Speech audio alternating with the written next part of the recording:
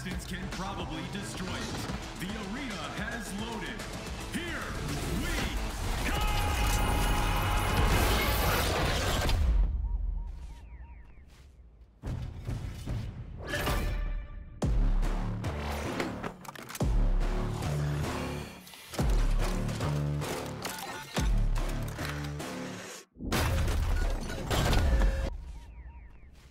I don't know what you guys think, but I feel like that was quite refreshing.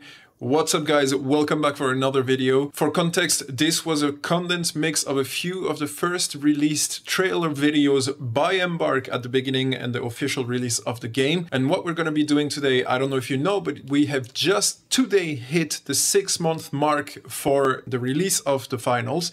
And I thought it would be fun to run down memory lane and check how the game has evolved. As you know, we've hit some difficult patches along the release of the game and up until now, with some of the updates being rough or difficult to understand, some game changes that have impacted all of us, but also the player count not necessarily being where we want it to be. And therefore, I thought it would be actually fun to check how much the game has evolved beyond our understanding or realization since its release, so that we can give Embark a nice little pat on the back and thank them for all their hard work. So I hope you'll enjoy the video. Let's get into it. What we're going to do today is we're going to run through the timeline of changes that have been implemented in TheFinals since its release.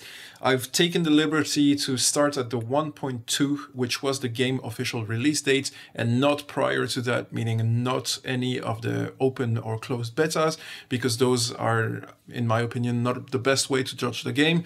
But at least from 1.2.0 and onwards up until the 2.6 or even the 2.7 that was released this week.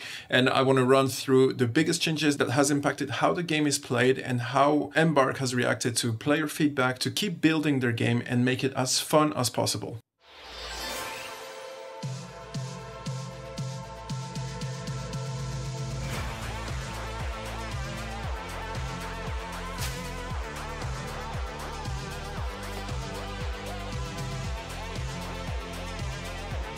Started off with the 1.20 that introduced a ton of things, including the battle pass, but also pets, gestures, emoticons, and sounds, which completely changed the way we approach the game in the sense that you now had personalization and you could now enjoy customizing your own characters.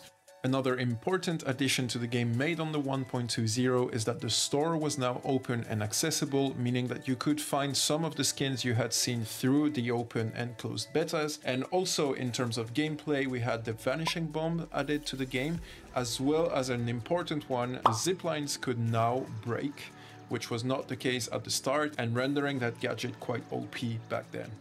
Moving on quickly with the 1.2.3, with one important fact that needs to be mentioned was the addition of the skill-based matchmaking and the long struggle for Embark to manage to find some form of a balanced rank mode, for which we're still today seeing them trying to correct and balance things out.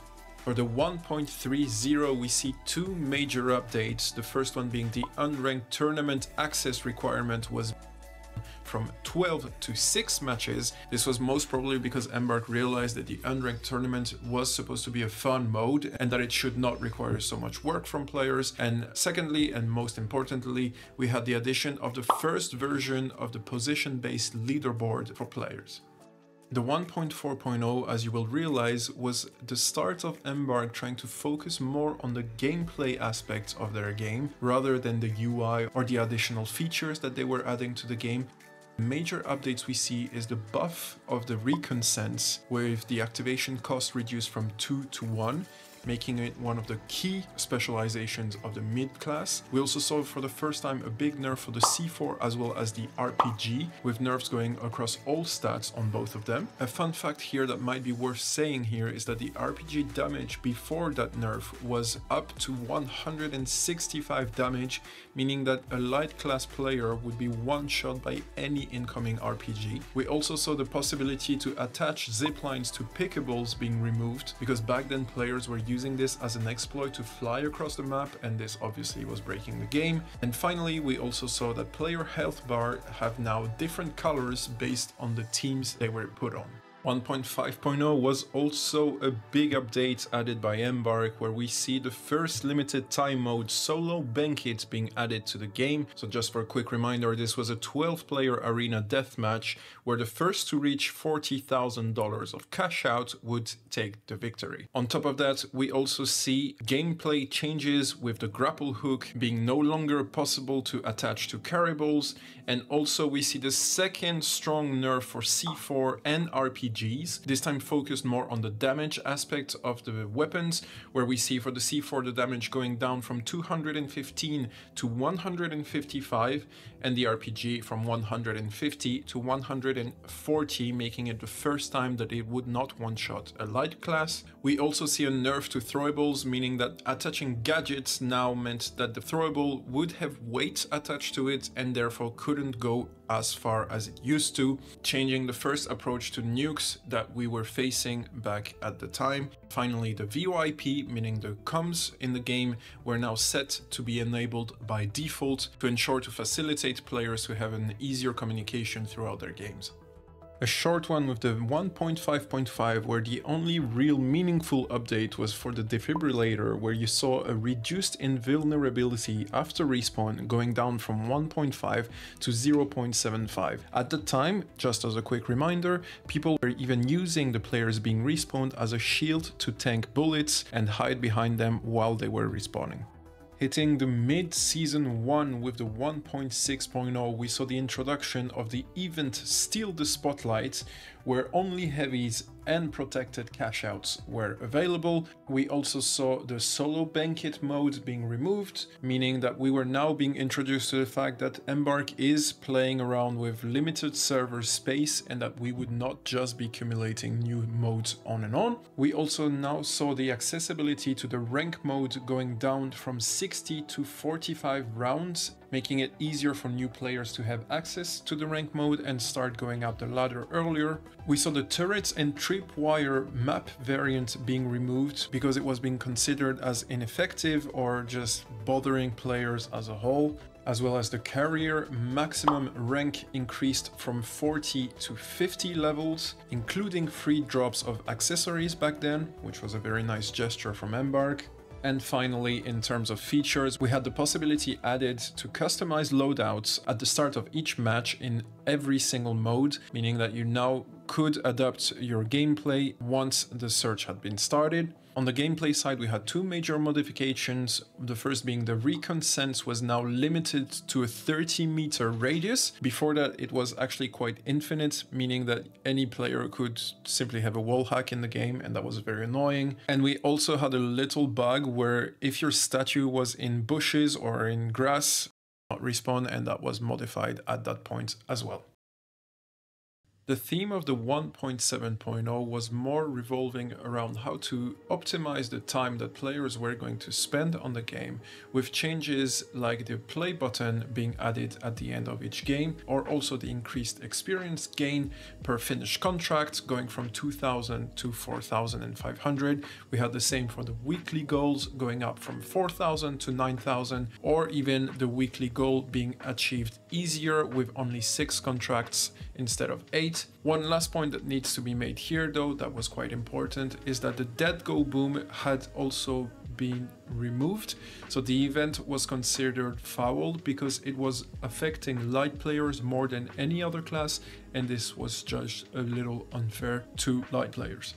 By the time of the 1.8.0, the players were starting to be a little rough on edges with different things, and I'm thinking specifically for explosives such as the nukes, and therefore the biggest update we see on the 1.8 is the fact that you were removed the possibility to attach multiple C4s to canisters, and they also increased the wobble effect with added weights on throwables, making them drop off even faster than they used to. On a side note, we also had the Steal the Spotlight event, which was also removed, and an important final note was that Embark was starting to distinguish the differences between different hit markers, and here specifically with an emphasis on bringing a new type of sound for headshot hit markers.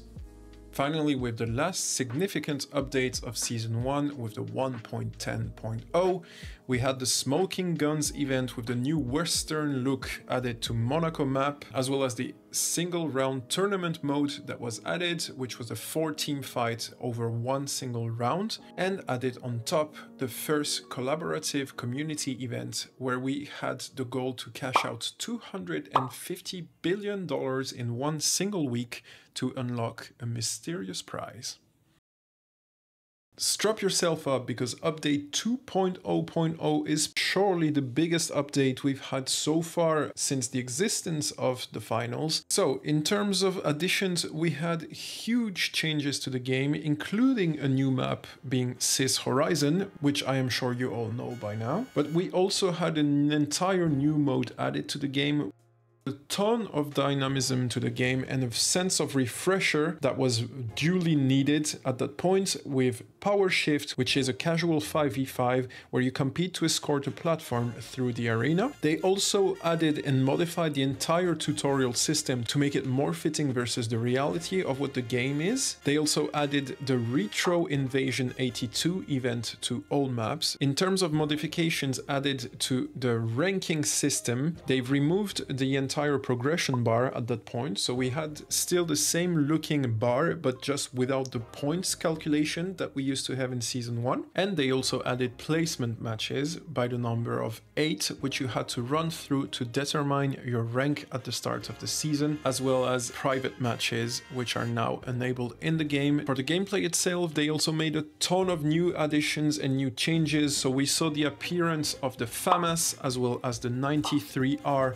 and the KS-23 as the 3 main weapons for each class, which they also cumulated with new specializations such as the dematerializer or different types of gadgets like the gateway grenade, the reshaper, and the anti-gravity cube. But this was not it. They also decided to finally end the era of nukes and explosives as a whole, where you saw the C4 ammo count reduced from 2 to 1. Also, and more importantly, completely dead at that point, where they increased for the 3rd time the strength of the wobble effect, but also the activation time for C4s to be extended. On a different note, they modified completely and reworked the way toxic gas was working, going from high but stable damage to slowly escalating damage over time. Season 2 also saw the complete rework of respawn and defibrillator, the introduction of 3-second reanimation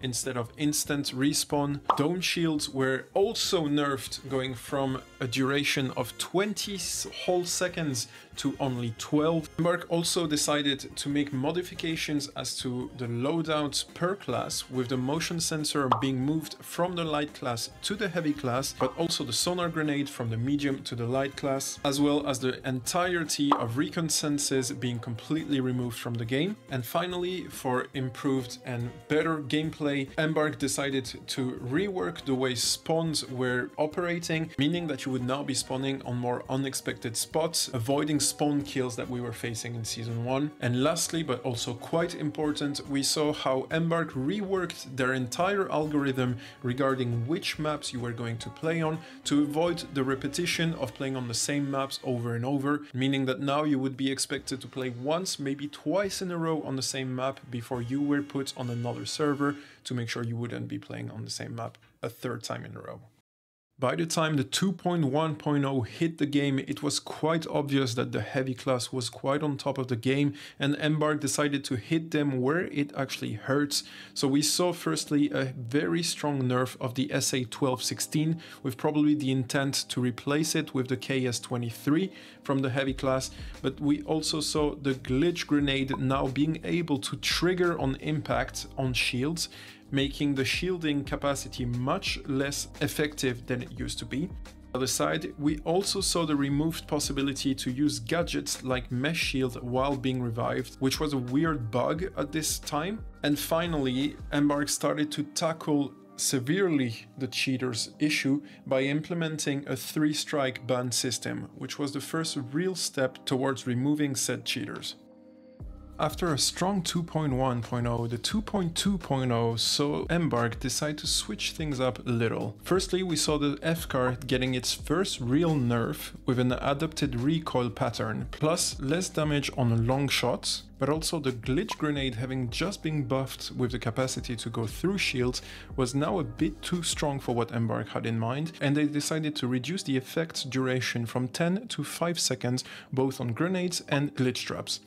Entering a calmer phase, Embark decided to chill things down a bit for the next update with the 2.3.0, where we basically saw the first Discord quest with the skill issue skin being made available, and we also saw the introduction of the new rank progression bar with the up 3 or down 3 bars, that since then became quite infamous. Another short one with the 2.4.0, where we only saw a few changes, including the new community event, which was to tour 10 times around the world in power shift in terms of distance, and this was to unlock a prize, the boombox. We also saw a bug being corrected, which was the fact that sometimes in games players would be marked as diamonds when in reality they were from another rank, so this was completely corrected and modified, giving more clarity as to each players' ranks and less of a feeling that so many players were already diamond at that time. The 2.5.0 closes our short series of updates where not much was made on Embark's side, but here we only saw the mesh shield health reduced from 1000 to 750 HP. Also the start of Embark putting emphasis on correcting the cheaters issue by adding a cheat detection software that was not yet implemented in our game. We're gonna close it off today with the 2.6.0, which completely changed the game and actually brought a huge breath of fresh air to the finals, where they decided to modify quite an extensive list of things, starting with the ranked tournament players being reduced from 48 to 24, meaning that we were now going down from 4 rounds to 3 rounds, and this had the strong effect of bringing clarity to the matchmaking for ranked mode, now avoiding players to be matchmade against other stronger or less strong players, therefore bringing an end to the unranked matchmaking era of the finals. On another note, they also fixed a very disturbing bug where players could trigger mines while on spectator. They also added private matches to now work for 1 versus 1, bringing another angle to the possibilities of the game, and the amazing and already quite famous new mode, the terminal attack, based on a very attack and defend type of approach, similar to Rainbow Six or the even more famous Counter-Strike. And finally, on the gameplay side, we saw changes made to the barricade, which had its size increased by 20%. The glitch grenade now passes through mesh and dome shields, but also the stun gun, which saw a very heavy nerf. At that point, players can now crouch, aim, use their gadgets or specializations while being stunned, making the stun gun a much less impressive gadget to be used. And the light class also saw a very strong nerf for the vanishing bomb and cloaking effect, where you can now basically see them much better than it used to be. And lastly, but also important, the F car saw a very strong damage nerf, going from 25 damage per bullet down to 22. That is it, my guys. So as you can see, over the span of 5 months, the game has actually quite remarkably evolved, and this is probably going to keep going. So let's not let ourselves be tempted to say that the game is dead, because I think it is quite the opposite. The finals has probably never been in such a good position as it is today, with cheaters being kicked out, matchmaking being much more fair than it was. You can expect the player count to keep growing and this game to go global as it was intended to be. If you feel like I forgot anything, please don't forget to let me know in the comment section down below. And if you want to support the channel, we've just barely managed to cash out $377, and we're gonna need plenty more if we want to have consistent victory. Counting on you to smash that subscribe button. And guys, last thing that remains to be said is that I will see you on the next one.